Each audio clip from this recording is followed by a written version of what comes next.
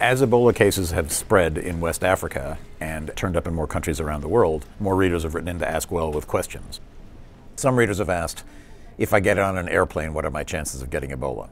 And the answer is almost nil. Some top experts have said, look, if I were on an airplane and the person next to me had Ebola, I would not assume I would catch it unless that person vomited on me or bled on me. There was a Liberian American who flew from Liberia to Nigeria while 5 days from death. He was seriously ill. He was vomiting on the plane. There were 200 people on the plane. Nobody else got infected. So it seems extremely unlikely that anybody would get infected on a plane. There's been a lot of controversy about whether or not the Ebola virus could go airborne. Experts have argued, look, Ebola has been around since 1976. That's practically 40 years. There's never been any sort of flu-like spread of it. If there were, there would be millions of cases. It would be unstoppable.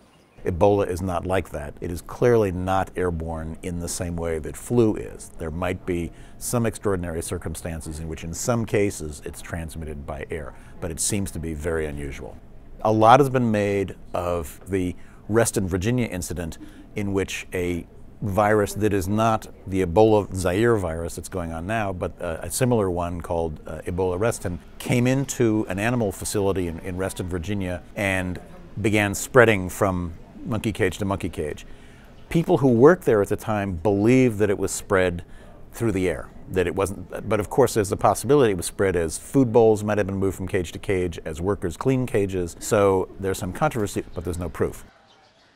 Because of the dog in Spain, a lot of readers are extremely concerned about whether or not pets can catch Ebola, pets can transmit Ebola, what pets can get Ebola. Ebola is an animal disease. It's only spilled over into humans recently. It's been experimentally given to pigs, guinea pigs, horses, and goats. It does not seem to be found in any felines in Africa, so it's suspected that cats may be safe. On the other hand, there's pretty clear evidence that dogs probably do get Ebola. In the case in Spain, the dog was not tested for Ebola. There's no off-the-shelf test for Ebola in dogs. The dog was quarantined and then killed on the presumption that it might have been infected. One study in Gabon, in Central Africa, by French scientists, looked at hundreds of dogs, and what they found was antibodies to the virus. Not live virus in the dogs, but antibodies. So that suggests that dogs can get the disease, but don't necessarily get sick or die of it. Does that mean they can't transmit it? We don't know. There are diseases where you can get silent carriers who don't get sick themselves, but they can pass the disease on to other people, which kills them. So we don't know enough about dogs, but you would not like to create a reservoir of Ebola inside North America. You wouldn't like raccoons, for example, who sometimes get into fights with dogs, to be carriers of the Ebola virus the way they are carriers now of the rabies virus. There are a lot of questions here. There's a lot of debate going on, so we'll try to bring you the answers as best we can figure them out.